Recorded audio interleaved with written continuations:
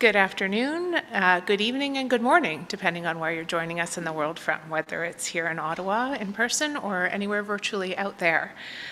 I am Kiersten, AKFC Foundation Canada's Director of Public Engagement and Resource Mobilization. It is my pleasure to welcome you here today to an event that AKFC Foundation Canada is co-hosting with IDRC, our longtime partner and friend. I would like to begin with a territorial acknowledgement. We pay respects to the Algonquin and Anishinaabe Nation, whose unceded ancestral lands we gather on today.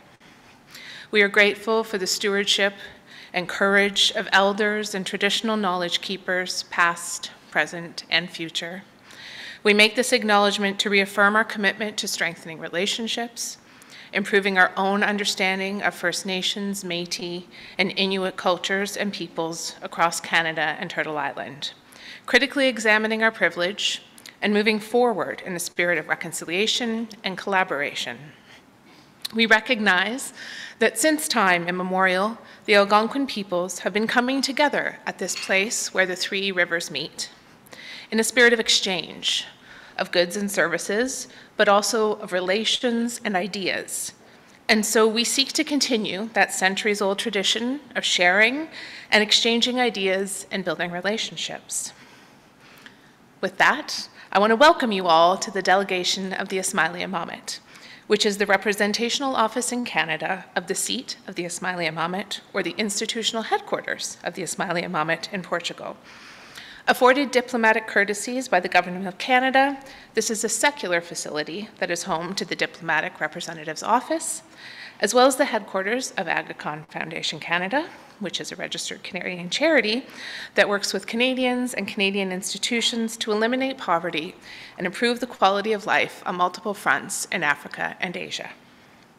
Today, together with IDRC, we're hosting an important exchange of ideas regarding complex topics that are affecting our world today: global health, conflict, COVID, cost of living, and what more needs to be done for resilience in these complexities.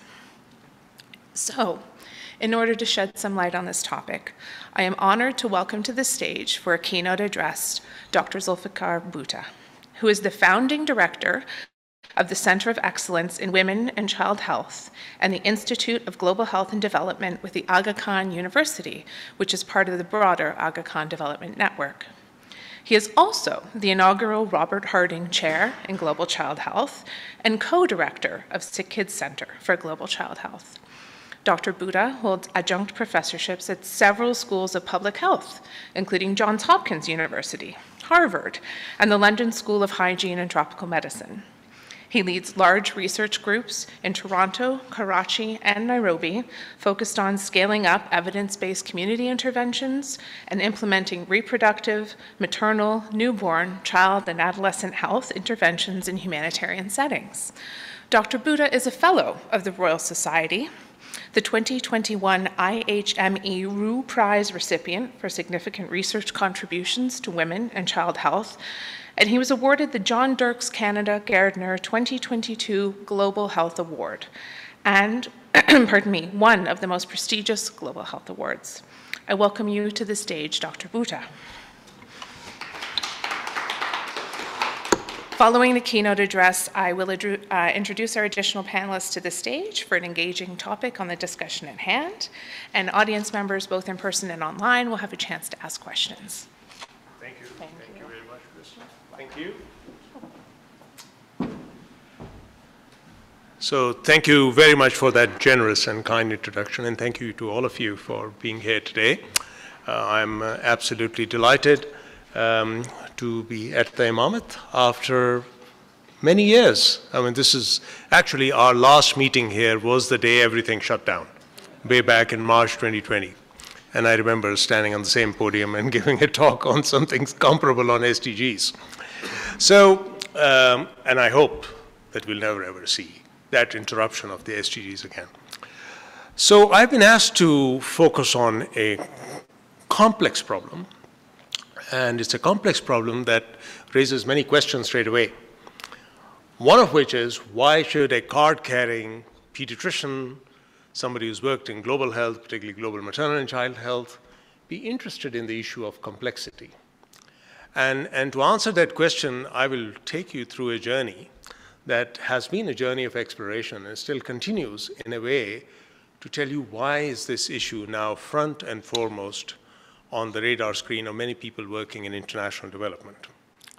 So let me start by offering you a little bit of what is perhaps a confusing issue in global health around complexity, because the UN largely defines complexity through the lens of humanitarian crises and emergencies. And much of the definitions that we have in the UN system relate to this being a set of complex crises that are based on social, political issues and contexts that often include volatile, fragile health systems and conflict settings. They also recognize that complete humanitarian emergencies of this kind are often where there's complete disruption of services.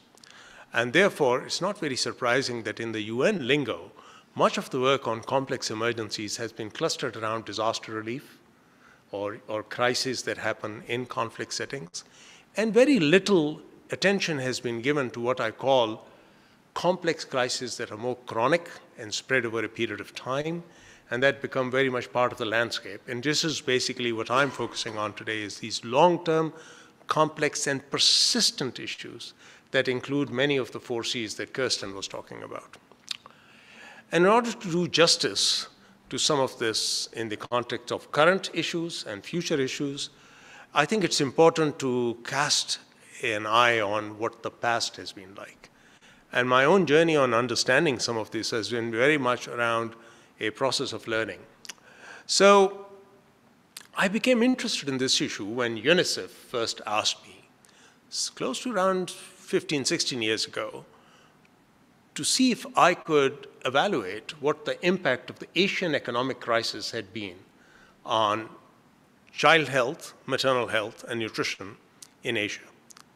And to those of you who may not remember, the Asian economic crisis came out of the blue and came out of basically speculation on the economic market. It led to a massive domino effect and devaluation of many currencies in Asia virtually overnight. I actually put the example of Indonesia on this slide because I was in Indonesia when the Asian economic crisis started. And I vividly recall how over a period of 4 days that I was there, the exchange rate changed on a daily basis. And the hotel that we were staying in became proportionately 10, 15% more expensive every day. So that's how the impact of the economic crisis was. And when I looked at it at that time, it was very clear that different countries in Southeast Asia had been affected differently by the crisis. And there were those who were most affected, and their economies shrank in this 1-year period when the economic crisis was maximal 2014 to 15 by as much as 23, 24%. Now, the impact that it had on public health outcomes wasn't apparent very early. Why? Because it only hit the poorest of the poor. And you can see this very clearly in this particular slide, which you look at the impact of the economic crisis on different countries. The red are the countries that were most affected. And this is where you see the impact on things like unemployment rates, on inflation. You also see the impact on undernutrition. At a time when nutrition was improving through most of Asia, the countries that were affected by the economic crisis most, those that are in red here, actually saw an increase in overall undernutrition rates. And much more remarkably, for UNICEF and others, we were able to show how they also experienced, even in that short period of time, an increase in child mortality. So economic crises can have huge impacts that go for a very long period of time, and their relationship with outcomes should not be a big surprise to anybody else. My next foray into recognizing some of these relationships also came by chance. When some years ago, 2016-17 to be exact, I came across this analysis from Stanford by Marshall Burke and Iran bin David, which had looked at Africa and looked at drivers of child mortality in Africa, largely through a time series and geospatial lens of Demographic and Health Service. And they were able to, first of all, spot very clearly that mortality distribution, even across these countries, was not uniform. That if you look at this map, which looks at the clustering of child mortality, many of these areas with high burden child mortality actually do not respect geographic boundaries. They span administrative zones, and it makes you begin to wonder, are there ecological factors that are influencing child mortality in this, which are more than one country's jurisdiction or another country's jurisdiction?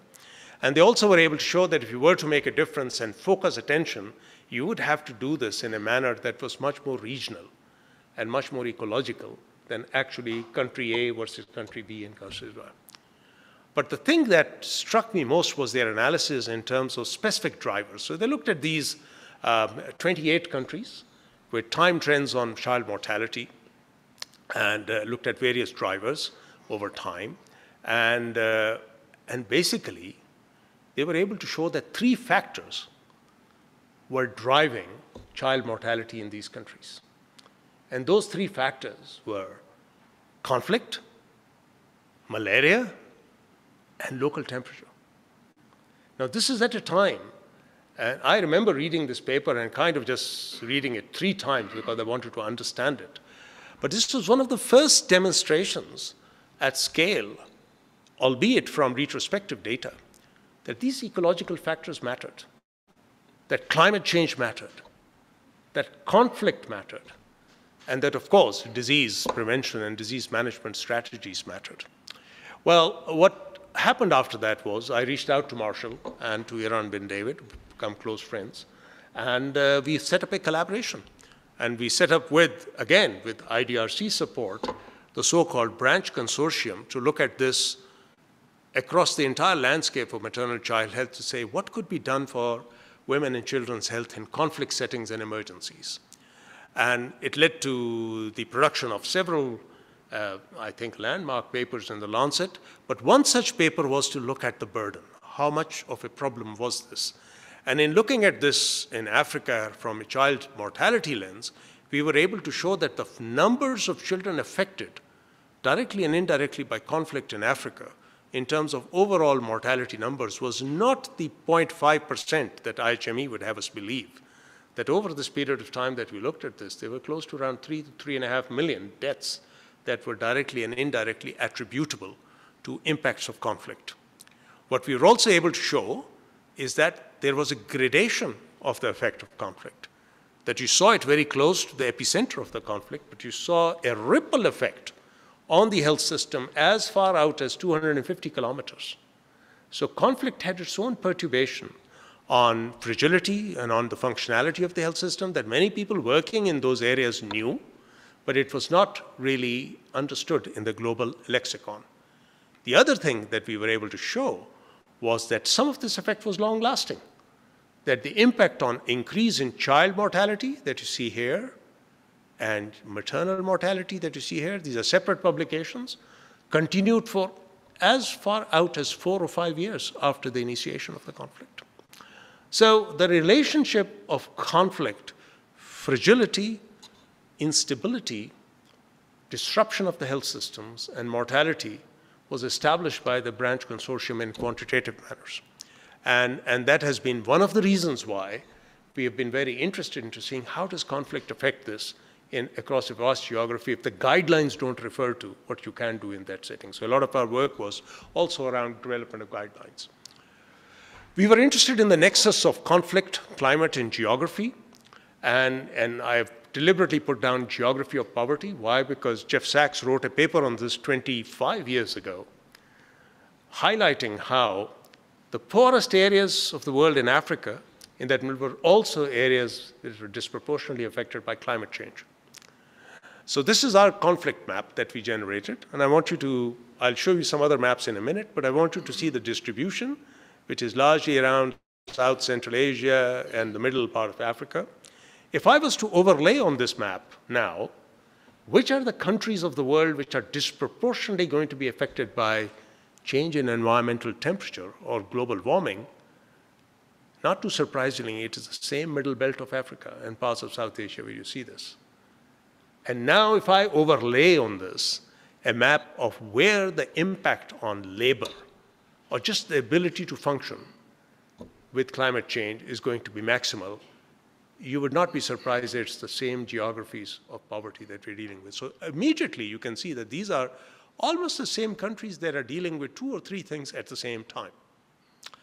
But I can't talk about complexity and crises without talking about outbreaks. And before I turn to COVID-19, you have to remember that COVID-19 struck us in early 2020, but it was not the first outbreak that the world had witnessed. In fact, just a few years prior to that, we had had Ebola come up in West Africa. And with Ebola, we had also seen how several countries were impacted in a relatively short period of time. These are data for Liberia, but you can see how these were clustered in a relatively narrow period of time. And there was a concerted response, and there were lessons learned from Ebola that were very conveniently forgotten by the time COVID hit. What were those lessons? First lesson from Ebola was complete disruption of the health system. And one of the first components of the health system to be affected were women and children, maternal child health services. The second lesson was that this breakdown hit the poorest of the poor most, that the people who were affected by this disruption were the people who were the most marginalized. And the third lesson was that a lot of the consequences were outside of health. What people conveniently forgot, then one of the biggest impacts of Ebola in West Africa was the impact on the education system. When schools were closed for an extended period of time, and extended in that definition was 6 months, even that 6-month closure of educational institutions had an impact on education and development outcomes that were felt even 3 to 4 years later. So come COVID-19, and we had nothing ready which could be taken off the shelves and implemented in terms of response strategies. So we have stopped counting numbers as of March 10th this year. That's when the Hopkins dashboard stopped. But amazing that this pandemic killed at least 6.7 million people worldwide. And I say at least because the actual figure is probably 2 times, if not more. And that although we can claim success at the end of this, the consequences of COVID have been enormous. And I want to share with you, in the context of complexity and various issues, how COVID impacted outcomes. So we did this analysis with UNICEF, which we have just published formally, of South Asia.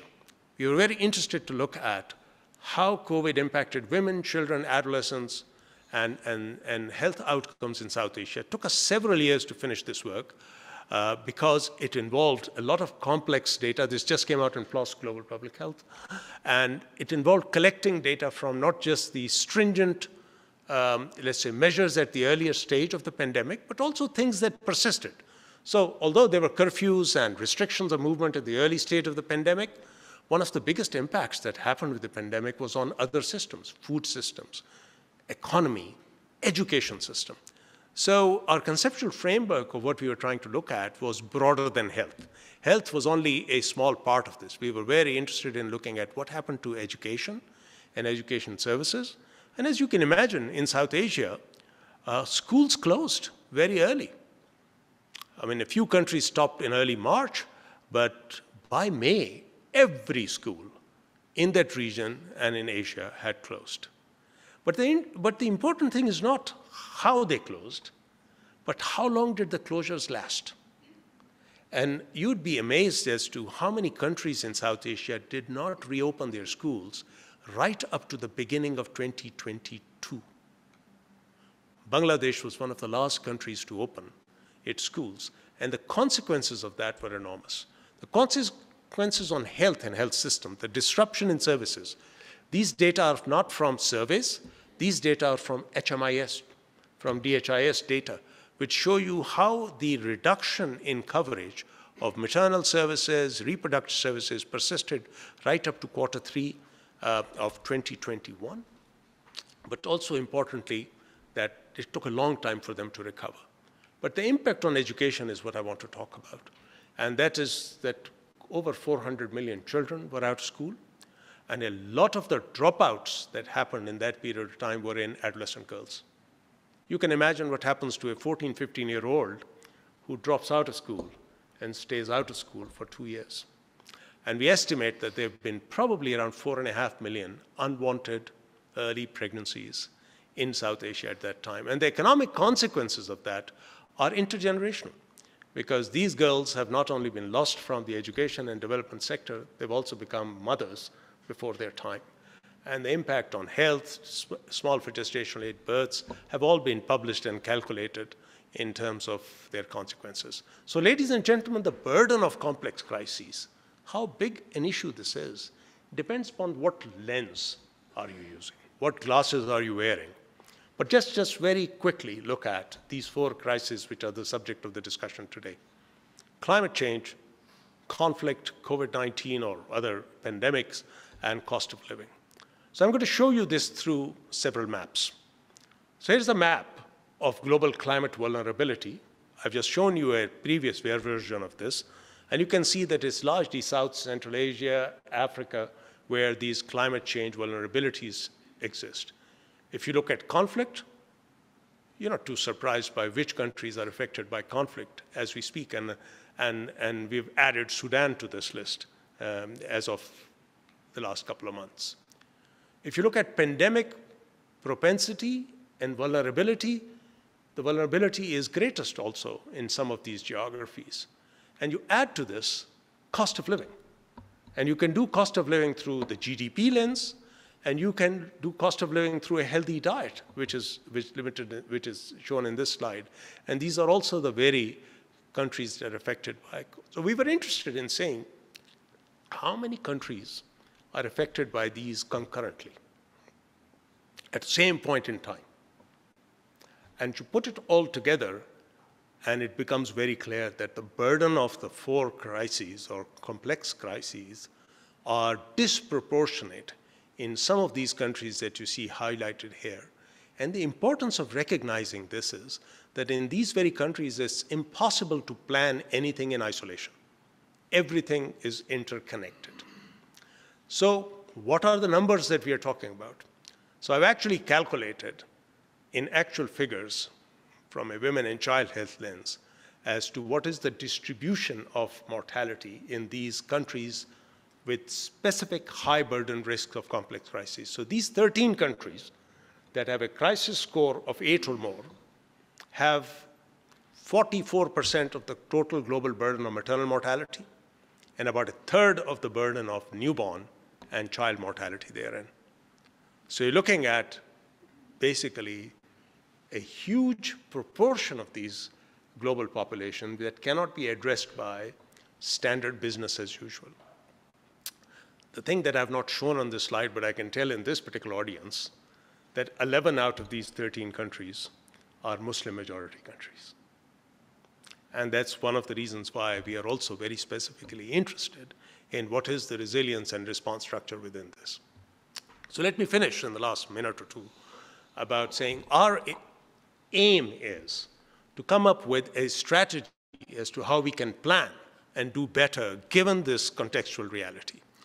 And to do that, the first step is what I've just told you, is to do the diagnostic around these 4 complexities and to see these 4 challenges, and then to filter out from this, what are the common impacts of all of this that come irrespective of the complex crisis? Economic, disruption, some of the social, cultural, contextual factors, women's empowerment, gender issues, inequality. You can pull those out, and the hope is that through our empiric work, not only do you pull out risks and contributing factors, but you're also able to look at potential solutions. And then, although solutions may be specific to the various challenges that you see outlined here, we are able, hopefully, to pull out the common matrix of solutions that can be used for preparedness and planning across these geographies. And I'm extremely grateful to IDRC for helping us support a body of work in several countries that is currently looking at how can this be done within the context of the Sustainable Development Goals. And these specific countries that you see here in green and red are the countries where we are actually exploring at this point in time with support from Aga Khan Foundation, Canada, and IDRC, how do you begin to prepare for implementing the health and health-related sustainable development goals? And also in the red countries, how do you implement preparedness given the complexity of the crises?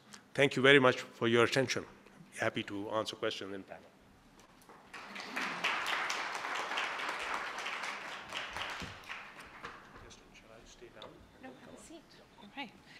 Thank you very much, Dr. Bhuta, for your view into the challenges facing us in complex environments, and perhaps equally illuminating the definition of a complex environment. To expand our discussion and viewpoints, I'd like to now welcome our additional panelists to the stage. Choksinga Kirunga is the Executive Director of AmRef Health Africa in Canada. She has over 15 years of experience in the Canadian and international health sectors, with an intersectional focus on key populations: women, girls, Black, Indigenous, and people of color, sexual minorities, and many other populations, including health issues and the social determinants that underpin them. Choksinga has held various senior-level positions over the last decade, including in fundraising, programmatic work, and monitoring and evaluation. She has a degree in languages from the University of Toronto, a certificate in communication from McGill University, and a master's in public policy and public administration from Concordia University. Originally from Uganda and having made Canada her home, Choksinga is proud to bridge the two continents through inspiring and enriching work. Choksinga is an activist, feminist, human rights defender, and internationalist. Please welcome Choksinga to the stage. And our third panelist is Dr. Fawad Akbari. As the Director of Humanitarian Innovation at Grand Challenges Canada, Fawad is responsible for the ongoing development and implementation of Creating Hope in Conflict, a humanitarian grand challenge, as well as other potential grand challenges focused on saving and improving lives in conflict-affected areas. He's also responsible for maintaining strategic partnership related to HGC and informing the Canadian and global humanitarian policies and systems. Fawad is a pediatrician, global health and humanitarian response expert with particular focus on health, nutrition, governance, fragility, and intersection across those themes. Prior to joining Grand Challenges Canada, he was the Regional Deputy Director of Programs and Partnerships right here at the Aga Khan Foundation in Canada, and many people in this room were proud to call him a colleague. He oversaw a diverse portfolio of multi-sector programs and partnerships in Canada and the US, including global health, nutrition, and humanitarian initiatives. But before this, he also worked at Aga Khan Foundation in Afghanistan, Cure International Hospital, and Marie Stopes International in different managerial and technical leadership capacities. Please welcome Fawad to the stage.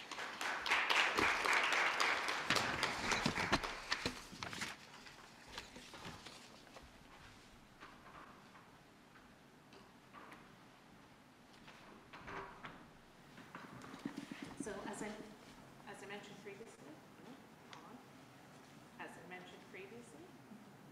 Try this.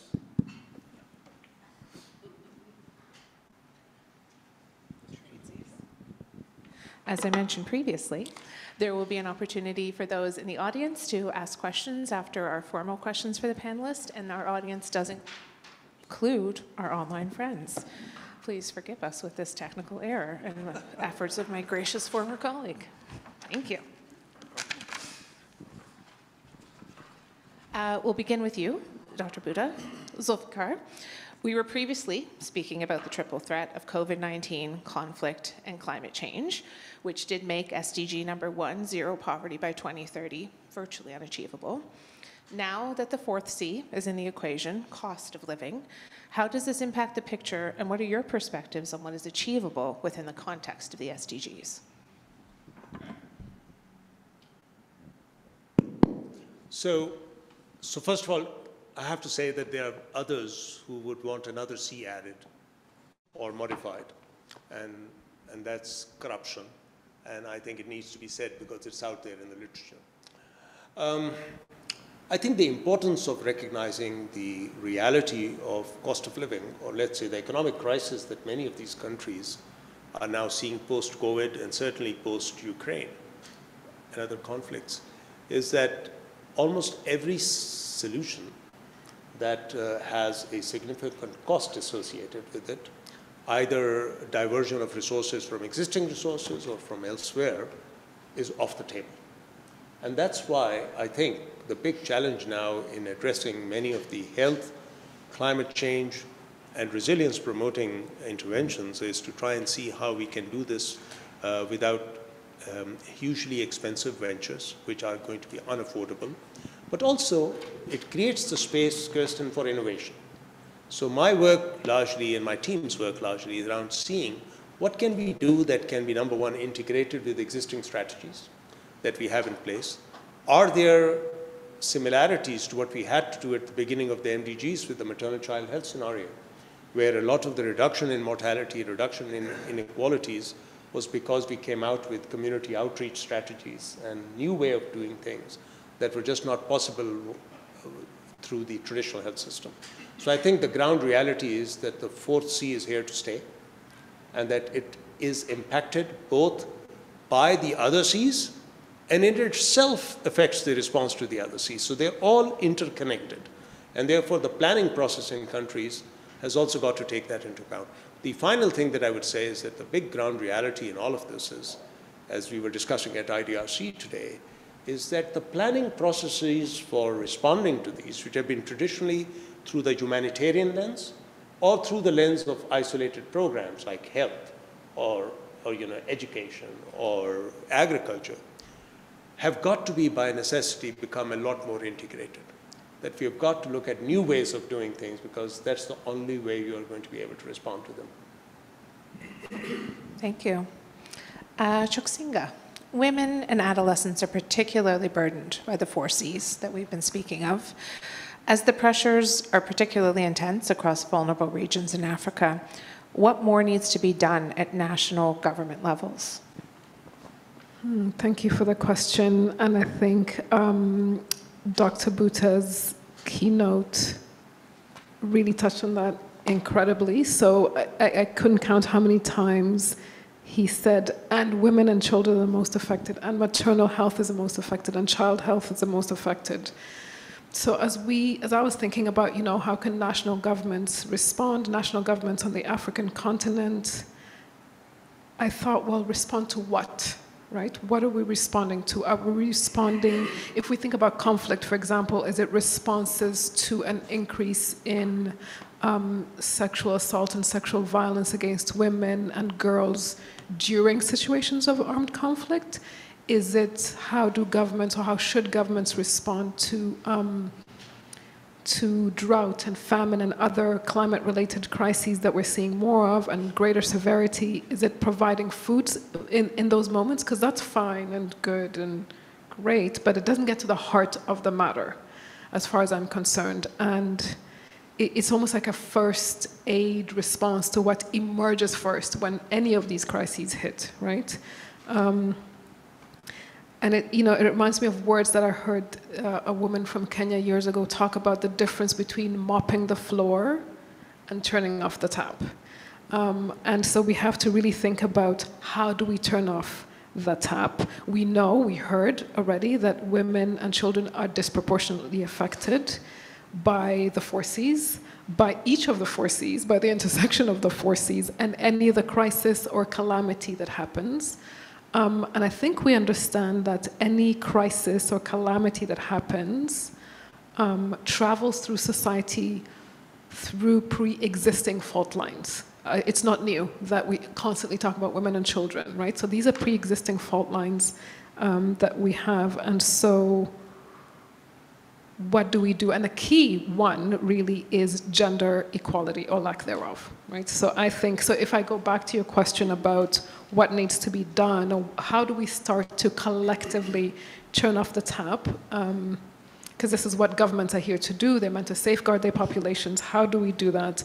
I really strongly believe that there needs to be a commitment, an active commitment by governments to address gender equality. And if we don't do that, we will remain in the situation that we're in. And how do we do that? Again, some of it was touched on by Dr. Bhuta, but it's active commitment to education for children, active commitment to access to primary health care, active commitment. There are millions and millions of young girls out of school who've never had access, exacerbated by COVID. How do we do that? Meaningful sexual reproductive health rights, meaningful economic and financial agency, all centered around gender equality. So I think that's the short answer of what governments can start doing, how they can start turning off the tap. Thank you. I see a lot of head nods in this crowd, so I think that resonated deeply. Fawad, you recently published a paper in the British Medical Journal with Dr. Bhuta and others, focused on the importance of strong regional partnerships and institutions in the equation of responding to crises. Could you speak more about the role of community level and local level actors and how they can fit into these regional narrative? Sure, thank you. Let me begin with giving a quick brief on what the paper was about, and then I'll take one step back and talk more at a global scale. As you said, Dr. Bhuta actually led organizing this, putting together this team, and the team was comprised of researchers, former ministers, and technical experts from almost all countries in South Asia and Afghanistan, somewhere between South and Central Asia. And the idea was to focus on studying the relationship between conflict, resilience, insurgencies, and peace in that region, in South Asia, and how COVID could be a bridge and a linkage between the health sector and all the other issues that was discussed, and a linkage to peace and approachment in that region. So in the paper, we looked into the existing literature that existed around these topics. We also did some analysis of the health and education expenditures and did some comparison with defense and military expenditure in that region, which is quite different, and I'll talk about that in a moment. And we also looked into the role of regional cooperation organizations and how they are faring in the current situation in the region. Of course, the analysis wasn't too surprising, and what we analyzed was that the role of organizations, the regional cooperation organizations such as SARC, which is quite an active organization in that region, has been historically ineffective. And as a result of that, many of the member countries had to branch out and build alliances and partnerships elsewhere in the region or globally for achieving their social objectives and goals. We also, our analysis of comparison between defense and expenditure and health and education also showed that some countries have, actually most countries in that region, South Asia, have 2 to 10 times more military expenditure as compared to health. For example, Pakistan has 10 times military expenditure as compared to the health sector. India has 5 times. And all other countries are not too behind in that list. So that's the reality of what we have noticed. So we made 4 specific recommendations in that analysis paper. The first was related to the point that you made earlier, that to basically empower and invest more in the leadership of women in that region. And in the paper, we also named specific examples in some of the countries in the region, but also regionally, the women champions who actually started changing the health sector and other sectors. The second was reinvigoration of regional cooperation organizations such as SARC or similar to that, so they can play a key role in bridging these gaps. And the third was around having or creating an independent commission to study the relationship between these factors that we talked about. And I have to cheat here. The fourth one was around promoting people-to-people connection, which was really an important point that we highlighted. because we found out that, and we know for those of us who are from that region, we know that people-to-people relationship already exists in cultures, sports, and even in the health sector, there are existing relationships in that region. So these were the kind of in the paper. If we take a step back and look at the global level, and Dr. Bhutta already alluded to this, but just from a humanitarian point of view, about 300 million people are in need of humanitarian help or assistance in 2023. About 500 million plus other people are in the borderline of needing help, depending on situation. The recent example of Sudan, for example, I'm pretty sure that will add to this number. Continuation of situation in Afghanistan and Ukraine will continue to add to these numbers. 75% of these people live in protracted conflict. Dr. Bhutta talked about that in a different terminology, complex, long-term, complex crisis. So about 75% of these people live in those kind of contexts. We also know that 1/3 of these people who are in need live in the contexts that are affected by climate-related situations. So this is on the need side. When you see on the support available to respond to this, in 2021, only about 53 or 54% of the global need for humanitarian assistance was responded to. So that's in dollar value, that's about $31+ billion. And you asked about local organizations and localization. Sadly, only 1.2% of this funding was channeled through local organizations and went to the local organization. That's the reality of the situation that we are dealing with. And so what can we do? The response to this will have to be two-pronged. On one hand, we have to do things to reduce the need through addressing the underlying factors, and Dr. Bhutta clearly explained some of those in the last few slides where he talked about the relationship between 4 Cs. On the other hand, we have to find ways to become more effective and efficient in our response.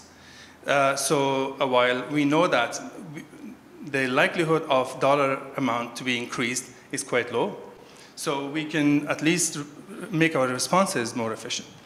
And the last point, just to, I know that I'm taking more time, at Grand Challenges Canada, we address both of these through specific investment in bold, innovative ideas that have big impact in the conflict settings. And in my program, Humanitarian Grand Challenge, we specifically focus in conflict settings and work with populations that have been affected by conflict. So I'm going to stop here. Thank you, Fawad. We will get to talk a bit more about innovation in a moment. Back to you, Dr. Bhutta. There are a number of conversations ongoing about how health systems need to be strengthened with climate resilience in mind. What is the research telling us in terms of how this can be done? Before I answer that question, I want to thank you for your comments. I mean, every meeting one comes to, one learns something new, and I think something you said really resonates with me, which is that how some of the impact of these crises, these shock waves, actually go through existing fault lines. And those fault lines are also very apparent within health systems. So health systems which are, number one, unequal fundamentally in terms of their access and opportunities for the most vulnerable, are impacted by some of the effects of these crises far more than others. Secondly, health systems that don't have the resilience in terms of withstanding some of the challenges of various crises, notably economic crises, don't have either the ability to withstand insults and challenges of the kind like stockouts and human resource gaps.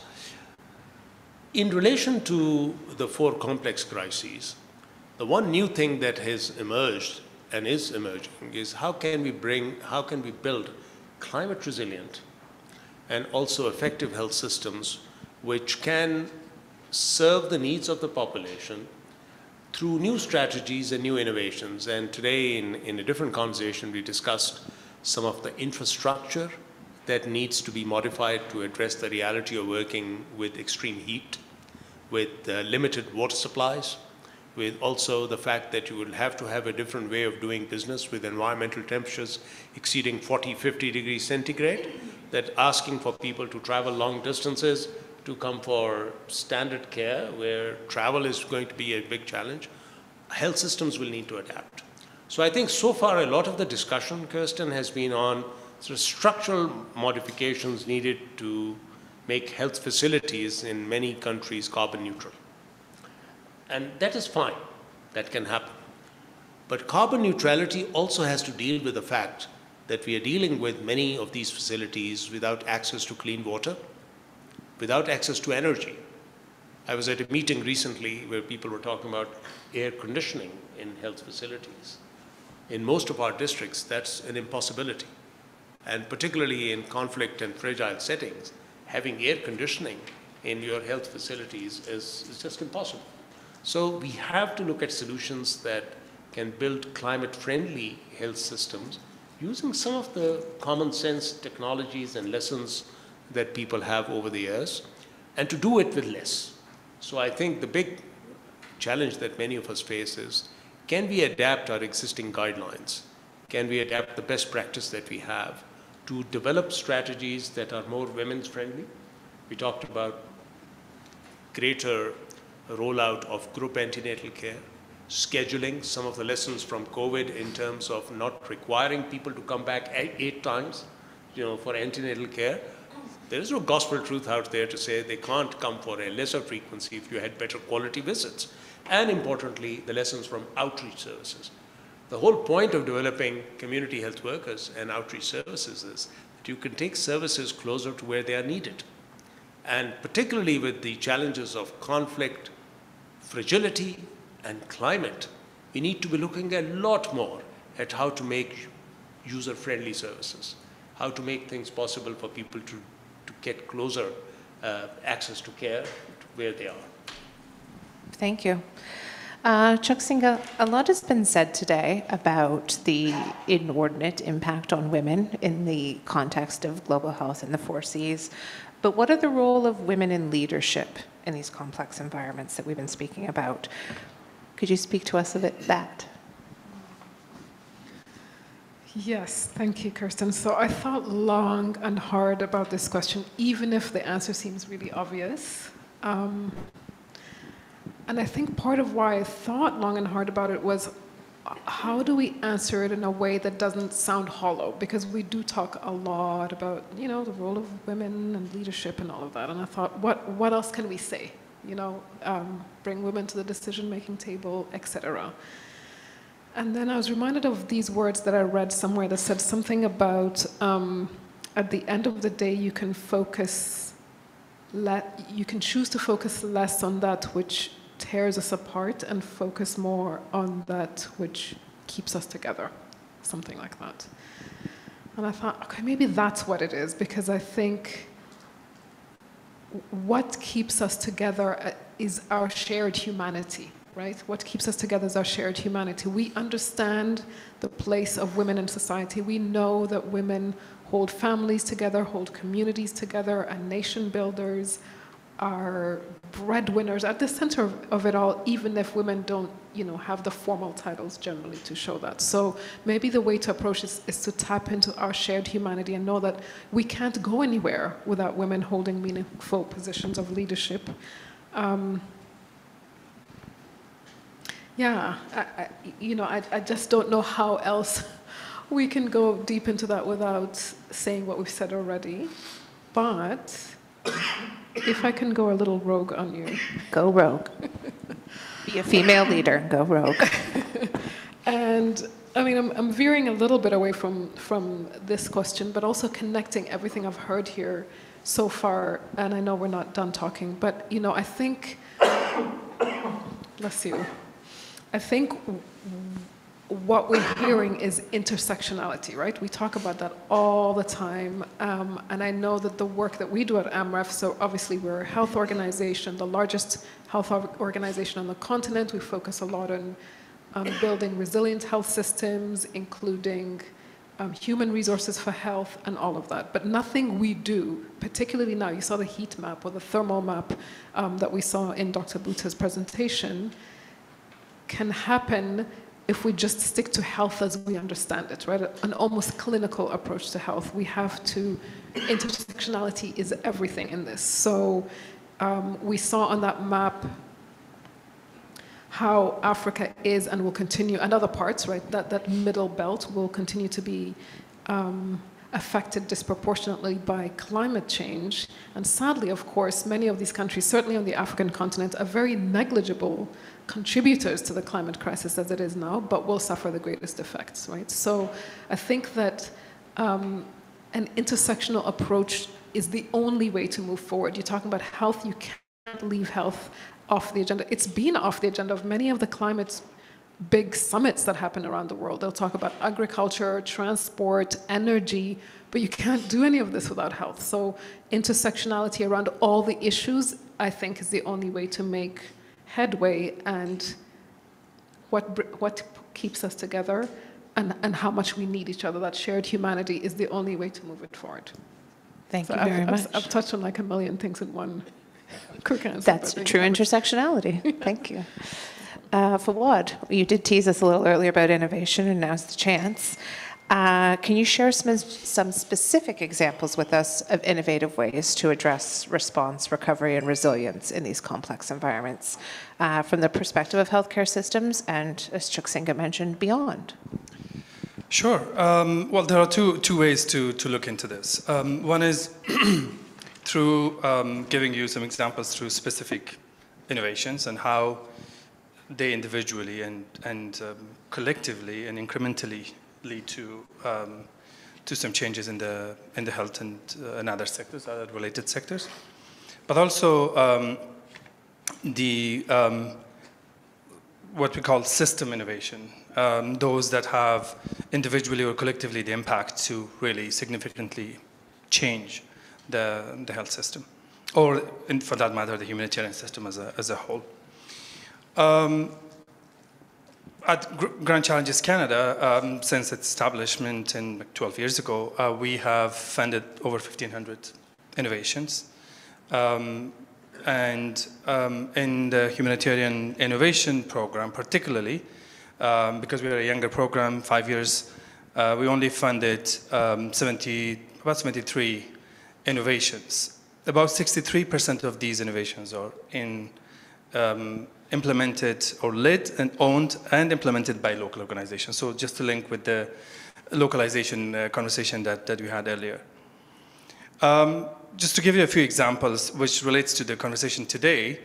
So we do fund innovations in health, WASH, life-saving information, and energy, particularly alternative energy to in the health sector and other sectors as well.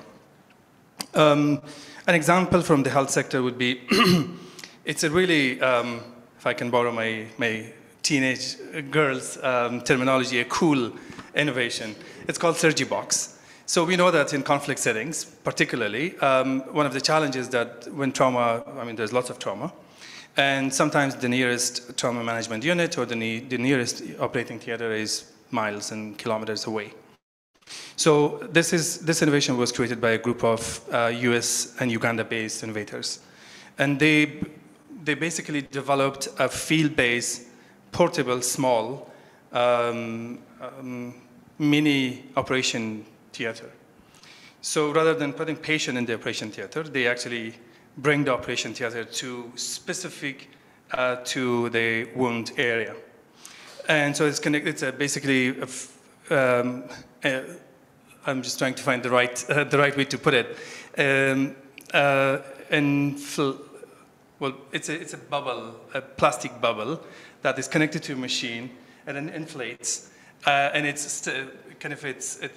has adhesive things around it, and it puts on the trauma, so it gives a sterile environment for the surgeon and for medical personnel in the conflict setting to do the operation, or at least the stabilization operation in the field.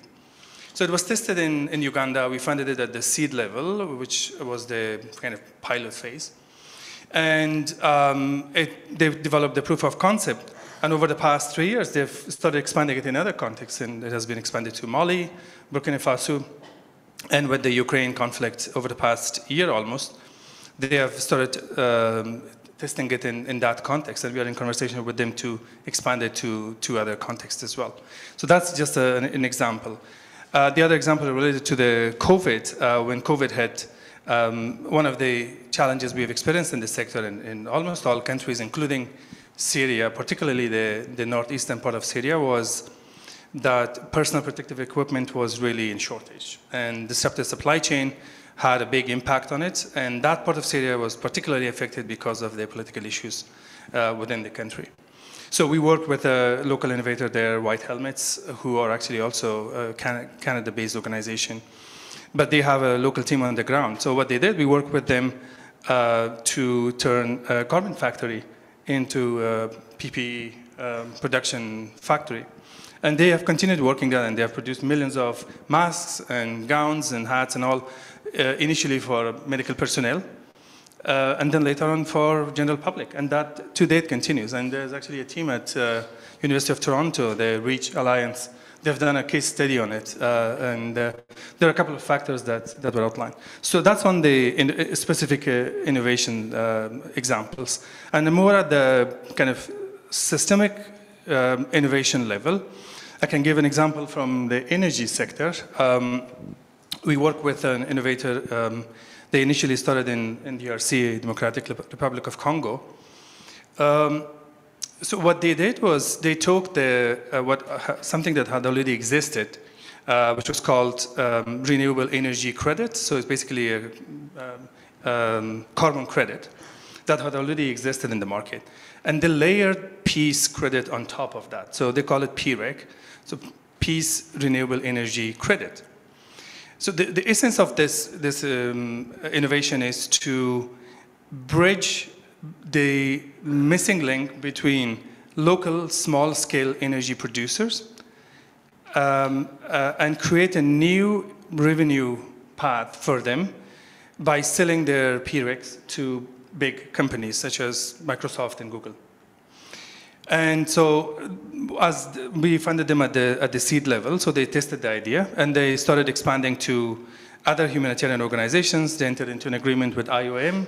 IOM used the innovation in one of their IDP camps in DRC.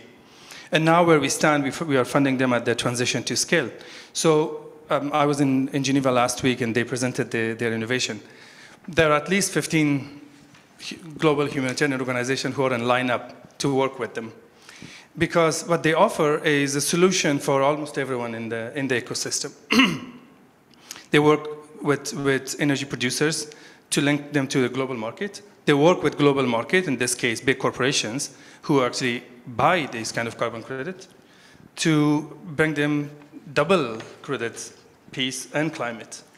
And work with humanitarian organizations where they can bring like-minded organizations, like, for example, other innovators we work with who produce energy, to provide them solution. UNICEF is one of those organizations that are interested because they have huge energy need. IOM and MSFs and others, they're all the organizations that work with. So I hope these are a few examples that could answer your question. Thank you for that.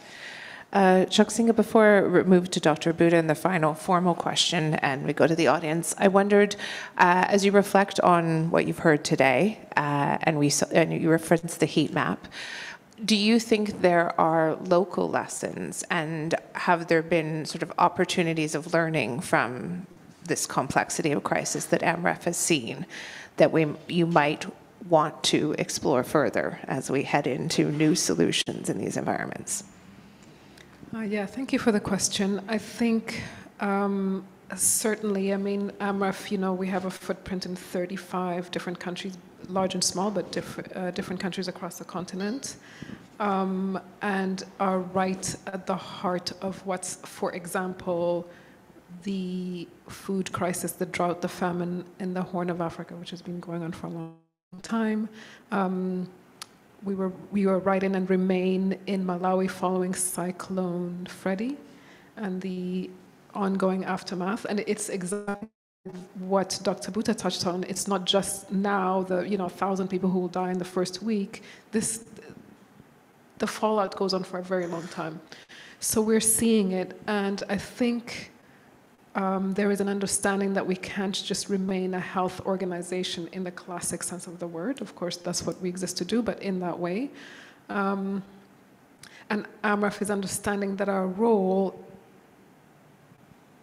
is to thoughtfully bring the pieces that matter together that allow us to be a true health responder, health provider in a way that matters. I think that the number one and two crises, it's so hard to rate them sometimes, all the C's, but it's certainly the fallout from COVID, certainly conflict. We can see what's happening in Sudan at the moment, and other parts, and climate, right? And so we're absolutely seeing that. We are building it into the way we're doing our work and moving forward. Advocacy, so whether pushing, the COP venues to mainstream health as part of those conversations.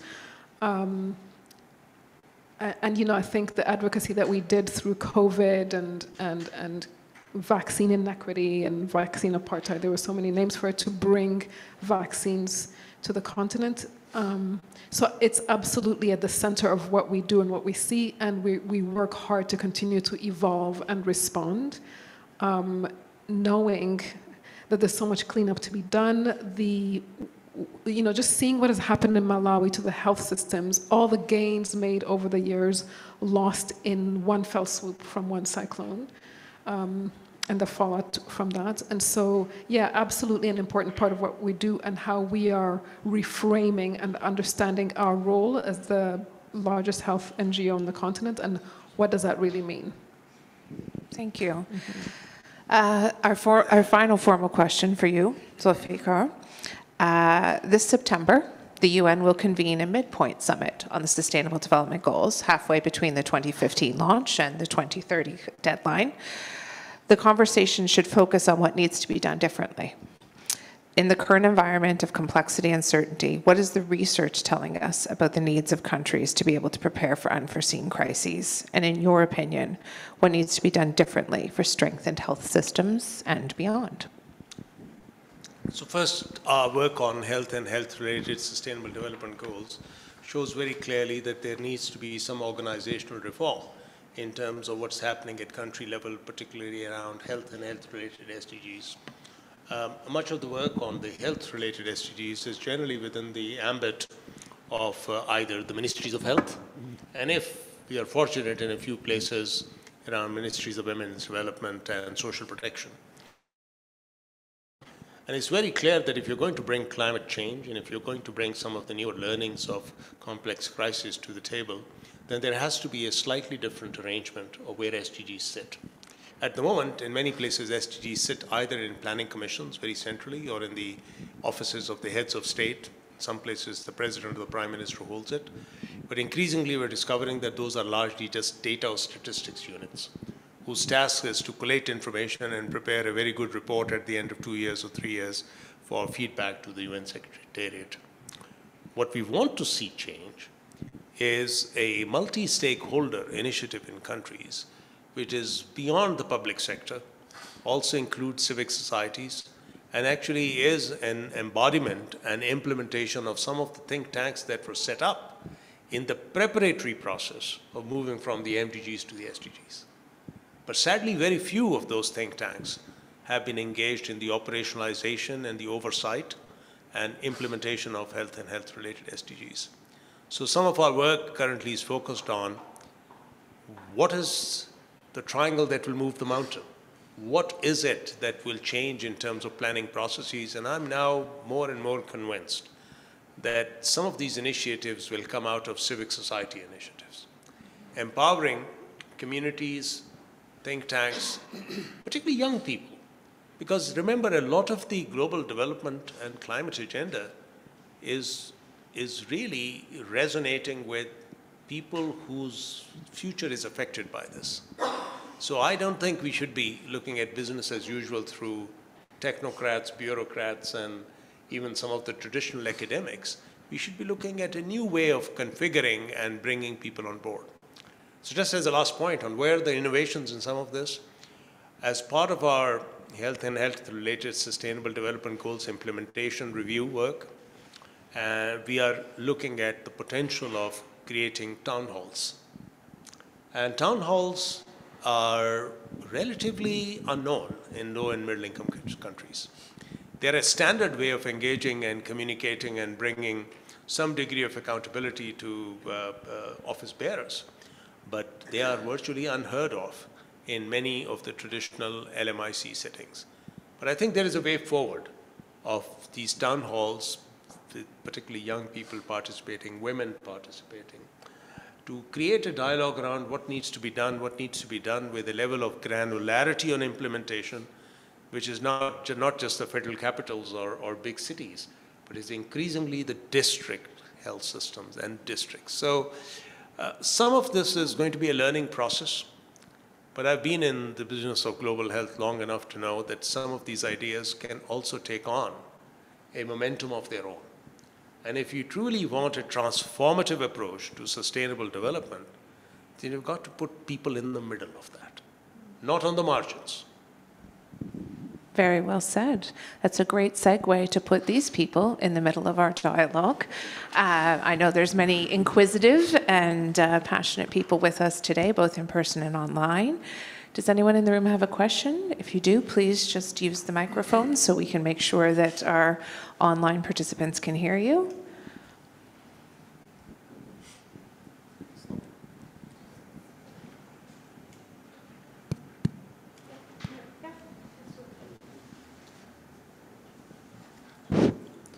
Thank you very much. This was an incredible discussion. My country of origin is Afghanistan, and I have witnessed these circumstances firsthand. You named the 4 C's. I believe there are 4 more, or maybe more than 4. Like you named corruption, there is culture, communicable disease, crime rate. They are all interrelated, and collaboration between different actors. My question is about the efficient use of funding and resources. There is funding, but I believe that there is need for reforming the utilization of funding. What do you think about the impact of efficient use of funding on improving the maternal and child health? Thank you. Is that a question to me? So, what's your name, if I may ask? Saber. Okay. So, I think some of the best examples of countries building themselves up from crises have been when there hasn't been an overflow of funds. If you look at the global development history, some of the most remarkable examples are when people have had relatively frugal resources, but good local leadership and sound policies that have helped them build themselves up from within. The Rwandas of this world weren't rebuilt on global development assistance only. Development assistance matters, but also what matters is governance, oversight, and also accountability. So those 3 things are critical. If you, and I've had very interesting discussions because I do a lot of my work in Afghanistan on what is the relationship in terms of impact and development assistance, models of care that could have been done with a lot better, let's say, cost effectiveness analyses. So to answer your question, how can we do better in terms of global development assistance and utilization of resources?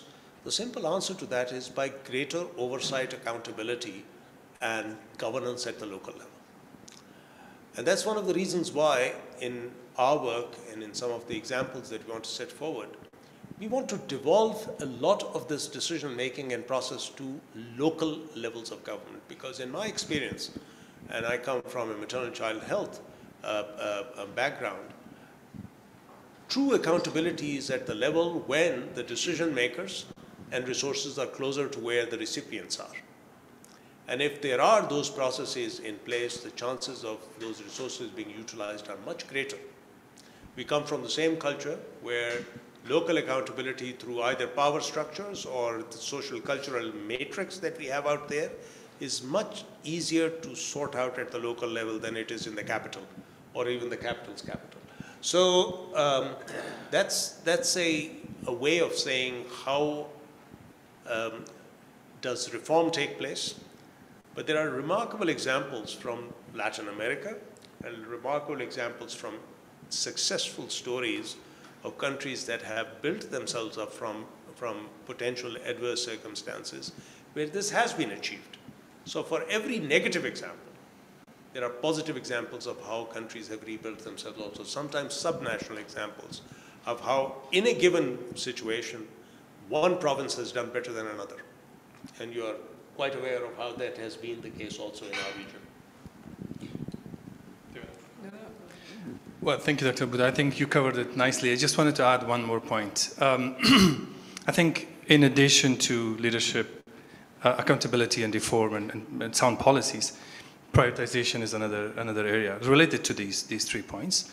Because even in the most advanced and even G7 countries, there is always shortage of resources. In Canada, we have years, sometimes a year or 18 months of waiting to get a specialist services. But it's about that prioritization because the system, the policymakers and the accountability system has prioritized resources in a way and put it in a place where the immediate needs are met, and that's emergency services, primary care and all. And that's a key factor. And other examples could be in the, like 2 decades ago was Cuba that went through the crisis and then kind of built its system, and Vietnam is another example, in addition to Rwanda. These are like really the recent examples we have in mind. Thank you. Do you have another question?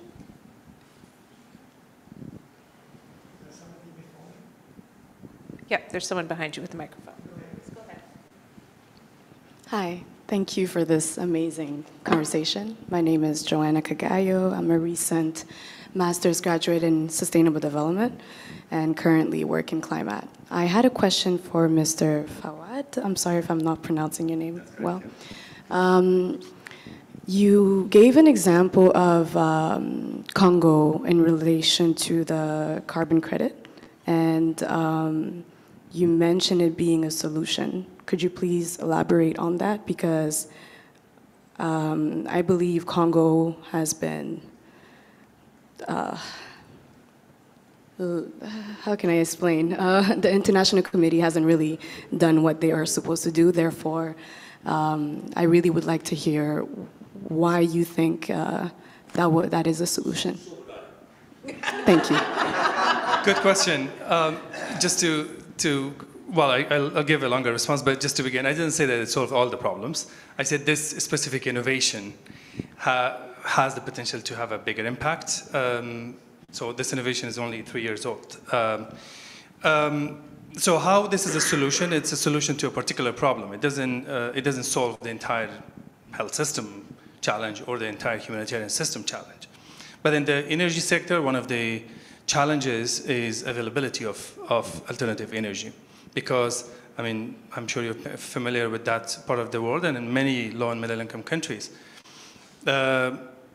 on-grid, publicly provided energy is very scarce, and it doesn't reach to the farthest parts of the country, particularly those parts that are affected by conflict. So this model promotes the local investors, private sector particularly, and encourage them to invest in the area that are off-grid. So, and how do they do that? By offering a new financing mechanism. So how does that work? Is that if I'm an energy producer in a remote area in DRC, or now they're expanding to Nigeria and Ethiopia and other places as well, is that in normal circumstances, I would have only one revenue when I do, let's say, $1 million investment, and that is by subscription. So individual households consume energy, and then they pay me, and that's how I run the business. That will continue. So this new innovation offers them an additional revenue source, and that is to take the carbon credits and the peace credit of their energy, and then at the aggregate level, sell it to the global demand market that buys these kind of, so airlines and big corporations like Microsoft, Google, and these companies. So it solves a particular problem from energy production and supply and demand side of things. From a health and humanitarian side, so they also use the produced energy to light, for example, streets. So one of the energy producers that work with them in Nigeria is called Prado Power. What they did, so they sell their energy to the households in the community, but also provided free light or free power for lighting of streets in the local market in several cities. And so we did a study of that, and the study shows that the business viability and the turnover of the business in the local market has increased by about 25 to 27%. And the time of business continued to go beyond the dark time, because usually because of and there's also a gender aspect to it, because women weren't there to continue doing their business or stay in the market for during the dark. But then this is the other aspect of it, the humanitarian and gender side of it. And I give example of IOM being their client. So there's an IDP camp. So in normal circumstances, they would use diesel-generated power to supply energy to the camp. But now they're using the solar power. And because the solar power also produces revenue, it's just really a positive cycle that will continue. So it solves a particular problem, not the entire problem of the health or humanitarian system. Thank you. I understand much better now. But I think in the case of Congo, we really have to be, we have to choose the words that we use when speaking about Congo, because when saying that this is a solution and that Microsoft and these big companies are going to come save Congo, it gives a bit of a saviorism complex, and also as myself listening here, I'm thinking, okay, what about the exploitation? What are they getting in return? So yeah, thank you. Now I understand better. Thank you. Thank you. Dr. Buddha, did you want to push Fawad a little further on that? We have a meeting next week. I just put poison in his tea. I think suffice it to say that, like every idea out there, including things that had to do with airline taxation to help support vaccinations and financing, all good ideas on the table are great ideas, but they have to stand the test of time. And I think the point that is being underscored is the carbon credits as such, which are in the eyes of some people an insufficient strategy to persuade people to reduce emissions, and principally legitimizing to some extent the continued carbon footprint that many organizations have, just under the guise of some kind of a corporate social responsibility, and therefore giving resources back under the guise of this carbon credit. They need to be evaluated both in terms of the pros and cons of this overall with counterfactuals. What if you did not give them that cop-out? What if you absolutely insisted that everybody signed up to the Paris Accord of trying to reduce emissions by a certain extent, by a point in time, and then see which worked better? So I think at this stage the jury's out, and it's only a few years, and we should measure this again against actual global sustained reductions that can come from the very people who are organizations that are putting carbon out there. Thank you. Another question from the audience? This gentleman here. Hi, my name is Azim Motiani. The point that Fawad talked about increasing defense budgets, which I think are more like offense budgets, is a sad and disappointing reality of our time. It used to be that arms were sold to stop wars. Now wars are started to sell arms. With regard to mitigation of conflict, do you think the UN could reduce the threat and length of conflict by calling out countries and companies supplying money and arms to conflicting parties, especially in Africa and the Middle East? Who would like to comment on what the UN may or may not do? I can have a go at this because, I mean, this is an area where I have written extensively and done work in the past, not as a pacifist, but as a realist. I mean, I think the ground reality is that we have major superpowers who are beholden to their constituents in terms of selling arms.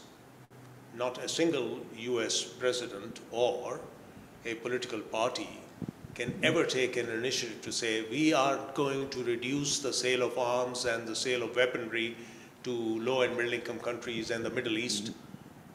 They would be out of business before long because all of these lobbies and groups out there thrive on a, as you said, defense industry, but a defense industry that is dependent upon exports.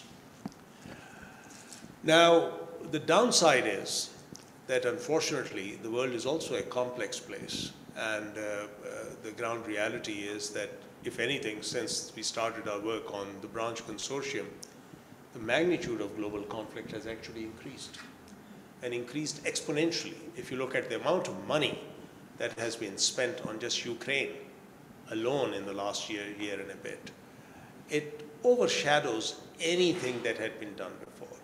It vastly overshadows even the money that was spent on these so-called forever wars of Afghanistan, Iraq, and Syria, just in terms of the magnitude. And it has the potential of being even a multiplier in terms of how weaponry technology and unfortunately even the possibility that you would have air systems, weaponry put into place. And now we've got Sudan. And very few people recognize that although it may seem like an internal conflict, it basically is a proxy war. And so we have to once again go back to the days of the 60s and 70s, where the world really was being pushed towards a more peaceful arrangement by who? By the young people. And although the dominant, let's say, motive at that time for people wanting peace and global stability may have been the draft in the US, but the reality is people are sick and tired of conflict. Ask our friends from Afghanistan. Their lives have been uprooted. I did my first job as a young physician. I come from Peshawar. My first job in 1977 was in a refugee camp as a young pediatrician. Gosh, that's a lifetime ago. If you had asked me at that time, would we continue to see conflict? I would have said, are you crazy? We just can't see children being maimed and killed like they are. And yet we are sitting in 2023, and the world is not a safer or a better place, not even in the geography we're talking about. So we need a global movement of some sorts which looks at conflict reduction. Not just remediation, but we need actually to address the root causes of conflict. And many of the 4 C's that I talked about, friends, are also causes of conflict. One of our biggest worries in global development are how climate change and conflict intersect.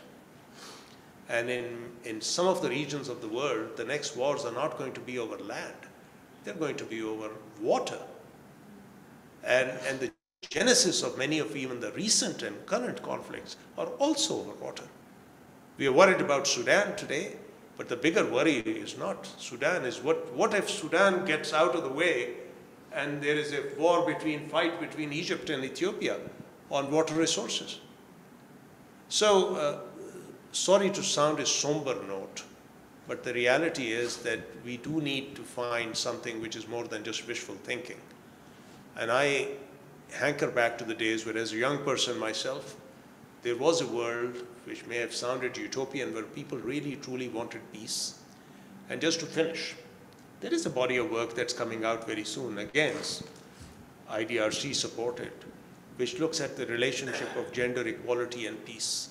This is our Lancet Site Commission report, will come out in a couple of months.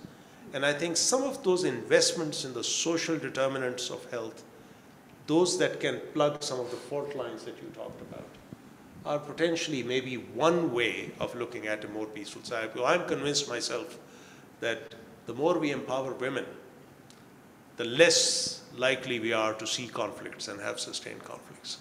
I mean, that's been the global experience in many places. If you look at Africa, the best remediation, the best mediation, best strategy have been with female leaders, women leaders. We need more of them, not less. Nothing else to add. Okay. Yeah. You covered it nicely. Do we need more women leaders? I think that's been driven home. Any other questions from the audience or our colleagues online? Uju? Yes, so I'll just read some of the questions that have come in online.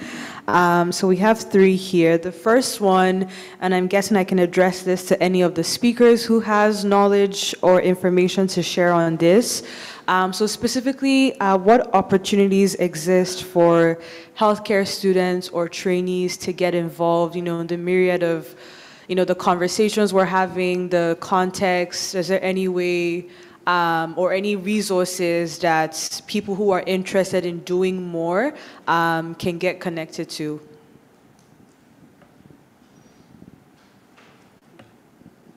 Go ahead. Yeah, okay.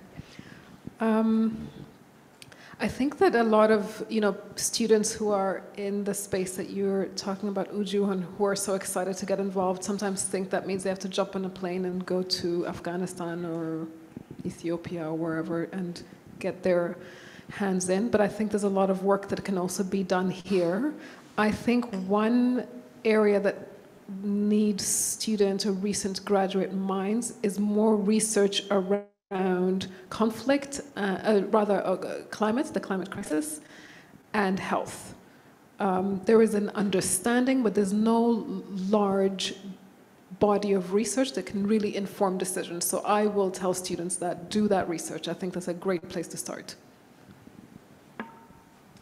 Just to build on that, last week I was in Geneva and we had a whole range of conversation around a similar topic. One of the things that came out was that there's a clear disconnect between what is globally called the humanitarian sector and the health sector, or in general the development sector. So there's that disconnect, including in research. So one thing that these young students could do is to bridge that gap, where those with, we just talked about the interconnectivity of health with other sectors, and that's exactly where the gap is. And that gap could be filled by knowledge that could be generated by these students. One thing more selfishly I could say is that if they have some new ideas, no matter how small, they could apply for next round of funding to Grand Challenges Canada, because that's exactly what our seed funding is, to give them a high-risk tolerance funding to test their new ideas. Some of them, or vast majority of them, may fail, but at least a few of them would succeed. That would have a bigger impact. If we're doing shameless plugs, we could also add that they might want to consider a career in the development sector and apply for one of the international youth fellowships offered by Aga Khan Foundation Canada and take their skill set and their passion for health and see where that leads them. You can check that out online. Thank you for all of this information. The next question that I have here says, corruption was mentioned at the beginning as the 5th C. What can be done to reduce the effect of corruption on the outcomes to improve health in the most affected countries? We need another seminar. Well, corruption is also the ground reality of many settings such as this, particularly where you have fragile health systems, lack of governance, and there is no easy answer to this. So elimination of corruption requires actions at all levels. Generally, when we are talking about corruption, we're talking about corruption that leads to the drain of external assistance and leakage of resources that are available. And there, the onus of responsibility in terms of ensuring that there are transparent processes, oversight, and some accountability also falls on the donor agencies themselves.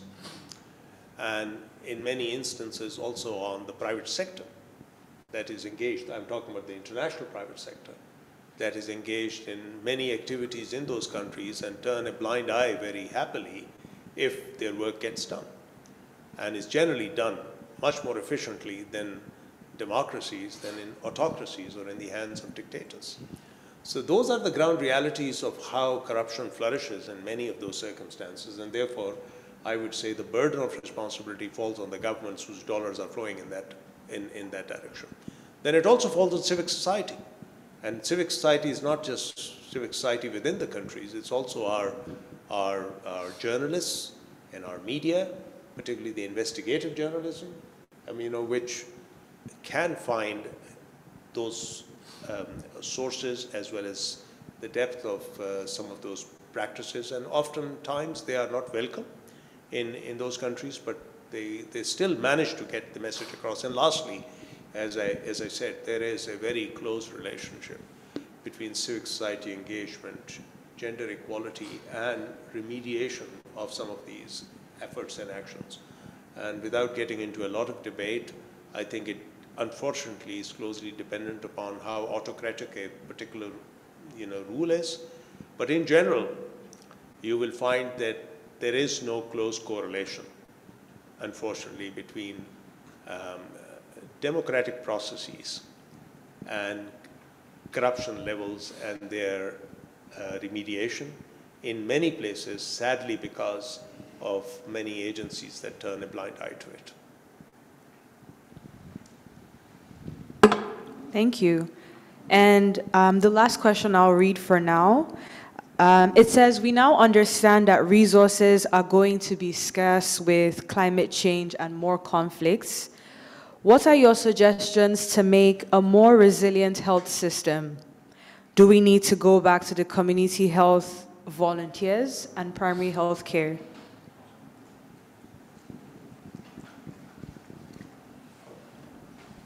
Well, I could share my 2 cents. Yes, to that, of course. I mean, there's no need for going back. I think there has been quite a lot of interest and growth and evolution of investments in the community health workers. Some would argue that perhaps community health workers are in certain locations are overburdened because there are too many things are being done through them or forced on them. But there are other ways to look at this. I mean, we talked about Dr. Bhutta talked about leadership, accountability, and having sound policies. I mentioned the prioritization. Those are other measures to have in place. And we also mentioned earlier the linkage between the health sector and other sectors. That's another way of leveraging resources in other sectors for health benefits and in the health sector for the benefit of other sectors. These are a few other areas that I could add.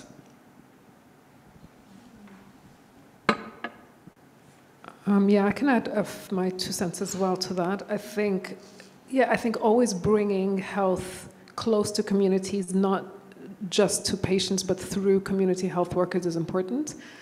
Certainly the gap that they're filling is not just because of lack of resources, but also brain drain, so many trained medical people leaving or being drawn out of Africa to maybe greener pastures. And so there's a big gap for them to fill. And yeah, deepen the work of community health and reaching that final mile, so to speak. And I think, yeah, involving communities in their own health will always be the way forward. It's not so much going back. I think, like you said, it's the way to go forward to make health systems more resilient. And I think it also touches a little bit on what Dr. Bhutta referred to earlier. Sometimes the best ideas and innovations come from a scarcity place. So it allows for ideas to grow and, but community health models, I think we're trying to do that as well here in Ontario and across Canada. And it just covers so much more mileage than top-down models ever could. And I think, a good example if you look across Africa at places that made great headway in response to the HIV pandemic, epidemic, is where community-based work and responses were strongest. That's really where a lot of turnaround was made. So it's a good model and example for what can happen at the community level. Thank you. We have time for one final question from the room, if there is one.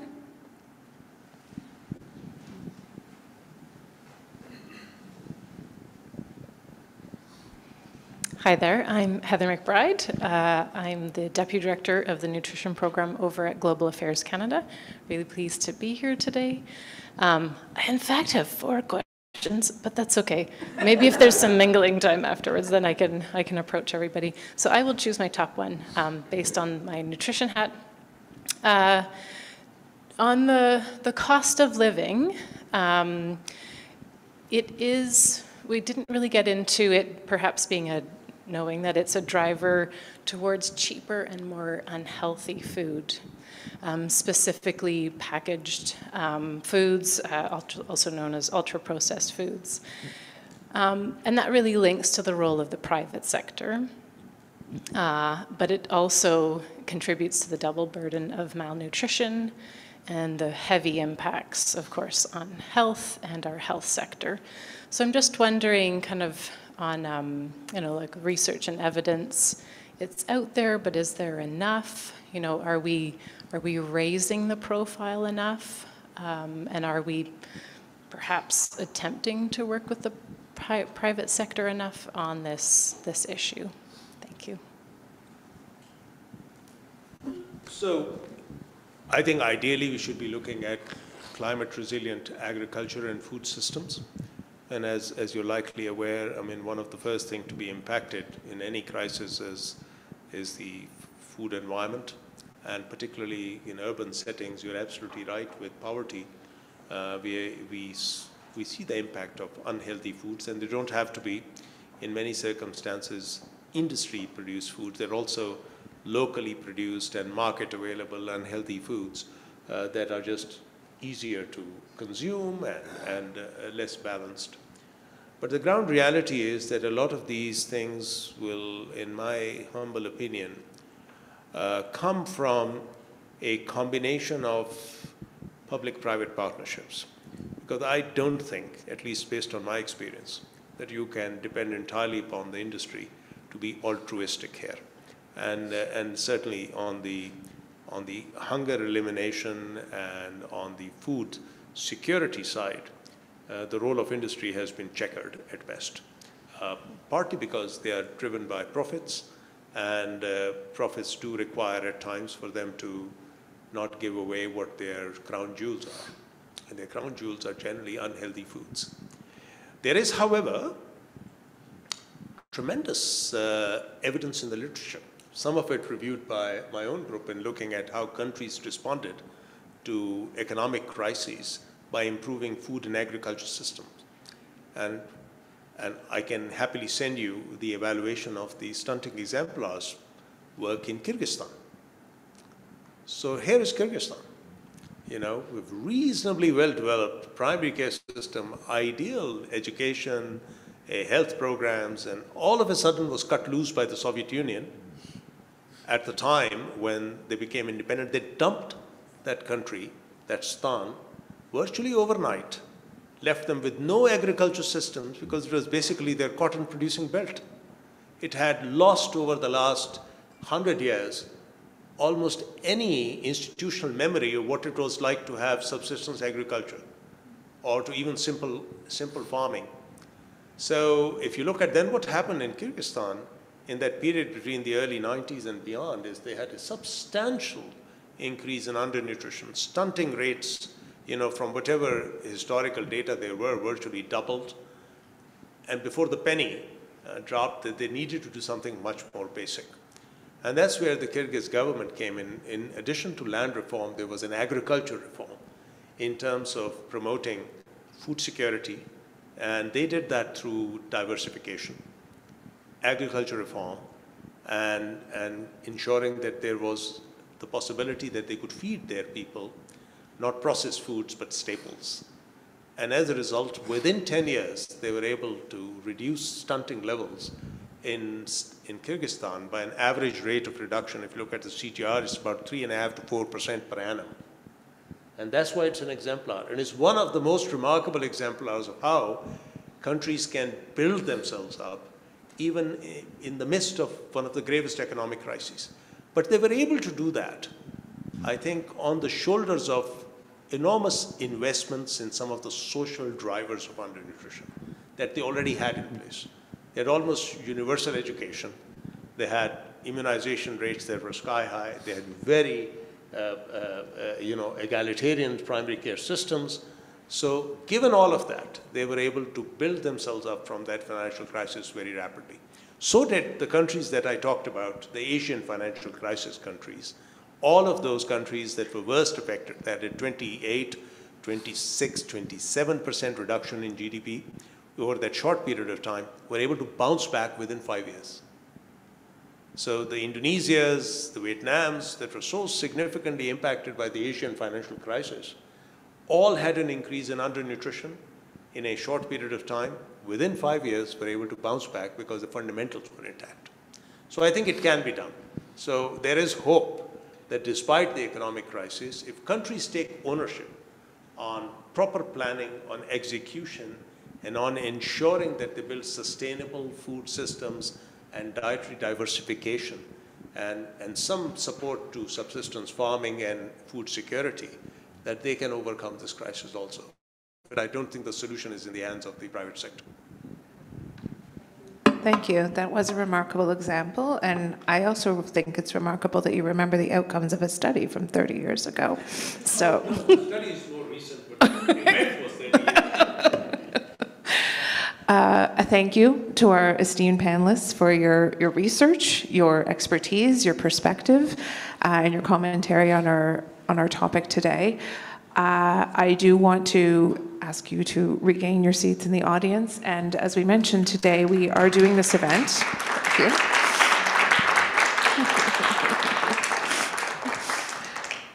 We are doing this event in partnership with our colleagues and friends at IDRC, and I would like to invite to the stage to make closing remarks Kamar Mahmood from IDRC. Thank you, Kamar.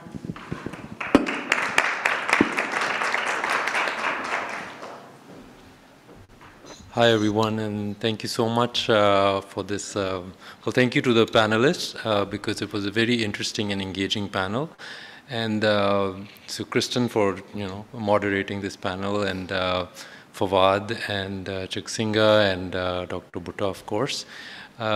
Much to learn and much to engage in this panel. I think it was very interesting the way the panel sort of problematized complexity in the way they did, but also focusing on solutions, which was, or thinking about them at least, was very, I think, which you could see from the questions and Q&A session that how engaged everyone was.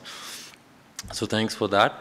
I'd also like to especially thank Dr. Bhutta because I know I'd appreciate that you acknowledge IDRC's partnership and support, but really it is your leadership that has been kind of pushing us ever since we, I guess, started formally engaging with you since I think 2016, when you really had us think about in our health programming at IDRC in particular about having conflict as a focus. So it was at that meeting at in Toronto that that started this journey that we've been learning through you and your excellent collaborators globally. But then you sort of brought health SDGs focus, and then following that it was the climate change and health. And now, so you keep, now it's complexity. So you keep shifting the bar, the goalpost for us as well, which is really, I mean, I think it's very encouraging for us that we have research leadership like this.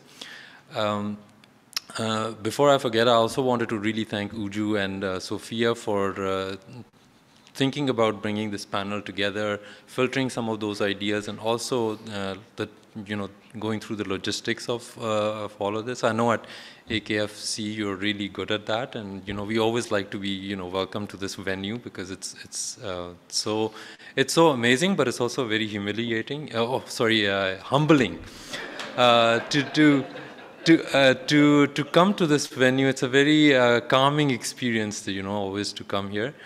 But also, I'd like to thank AKFC because, and AKF in general, or AKDN, I know there are like so many of these, AKU and AKHS, it's always, it takes time to get our head around that, you've always come forward in partnering, with us in some of the most challenging topics. And also I was talking to Steve earlier that some places where we just cannot go because of all the logistics and all the like conflict related areas, AKFC really comes forward and supports in that way, but also not just as a co-funder, but at times being on the ground. And so we really would like to thank you for your partnership. And this, I think this panel was a good example of taking opportunity of Dr. Butta's visit to Ottawa and bringing this panel together. So just to say thanks to the audience, both present here and then online, for this very engaging conversation. Thank you.